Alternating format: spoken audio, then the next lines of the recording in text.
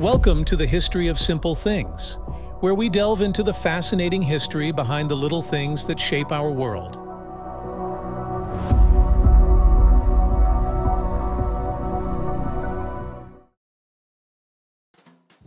Hey there! Have you ever wondered how your coffee stays piping hot or your iced tea remains refreshingly cold hours after you've poured it into a thermos flask? It's one of those everyday objects we often take for granted, but once you realize the clever science behind it, it's actually pretty mind-blowing. Let's dive into the fascinating world of thermos flasks, and I'll break down exactly what's going on when you pour your drink inside one of these insulated wonders. First off, what's a thermos flask exactly? You've probably seen them around, maybe in your kitchen or on a camping trip. It's that sturdy container, usually made of stainless steel or plastic, that somehow manages to keep your hot drinks hot and your cold drinks cold. But how does it do that? The key lies in the way it's designed to control heat transfer. And the three main ways heat can move are through conduction, convection, and radiation. Each one of these plays a part in how thermos flasks work, but they're also what the thermos is designed to prevent. Let's unpack each one and see how it all ties together.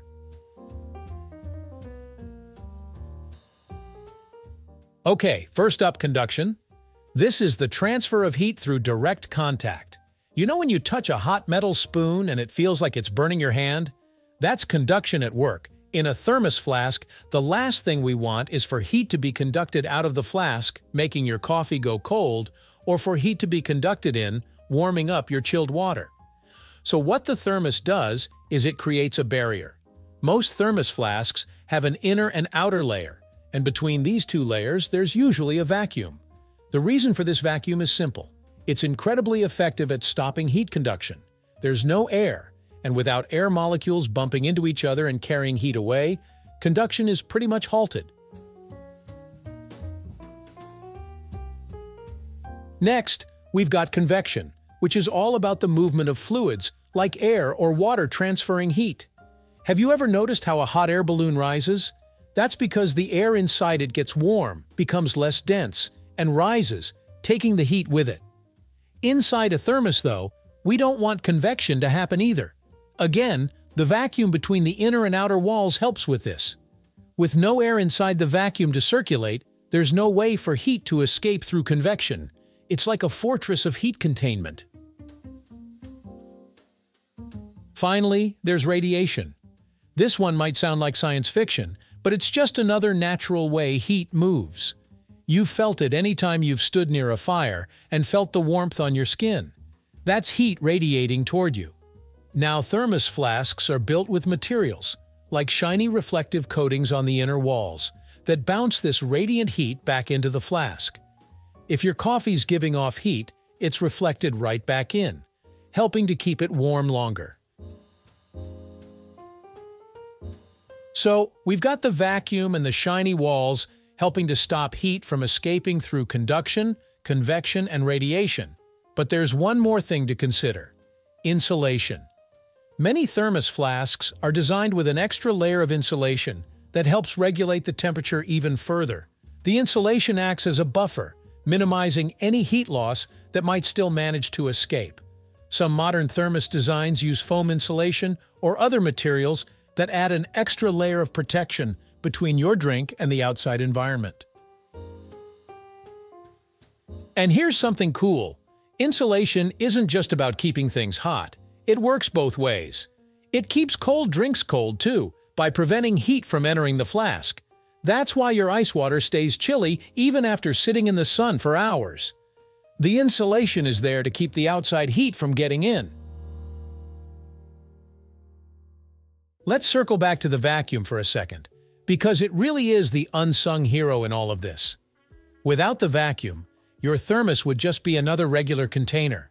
The vacuum doesn't just slow down heat transfer, it practically stops it.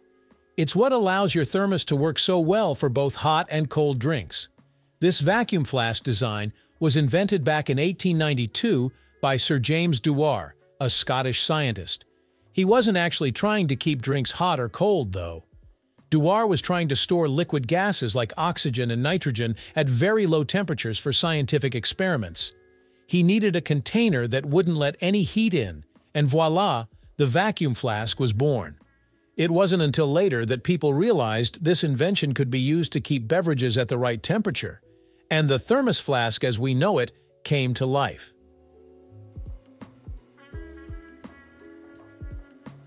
Now let's talk a little bit about the materials used in Thermos flasks, because this also plays a crucial role in how well they work. Most Thermos flasks are made out of stainless steel these days, and there's a good reason for that. Stainless steel is durable, resistant to corrosion, and doesn't transfer heat very well, which is exactly what we want. Some older Thermos flasks used glass instead of stainless steel. Glass has the advantage of being a poor conductor of heat, but it's also fragile and prone to breaking. That's why stainless steel has become the go-to choice for modern flasks. It offers the best of both worlds: strong heat retention and durability.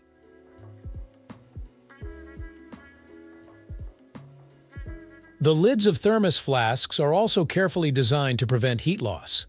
A poorly designed lid could easily let heat escape, defeating the purpose of the flask. That's why the lids are usually screwed on tightly and made from insulating materials like plastic or rubber, which don't conduct heat very well. Let's switch gears a little and talk about how the Thermos flask works in real life.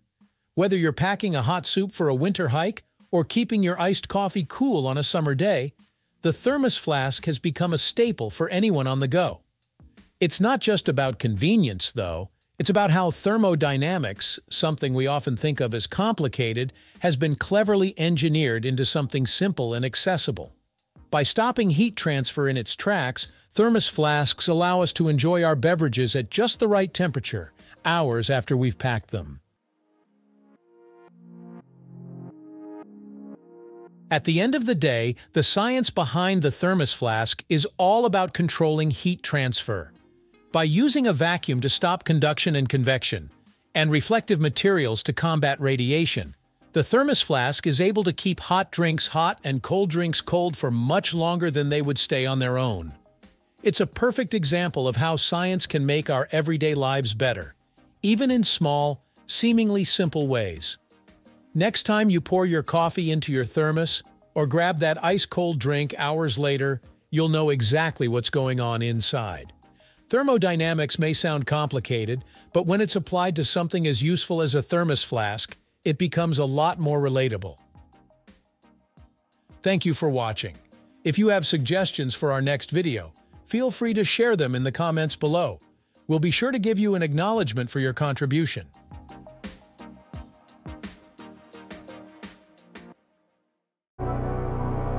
Thank you for joining us on this journey through the history of simple things. Don't forget to like, subscribe, and stay tuned for more stories woven through the smallest details.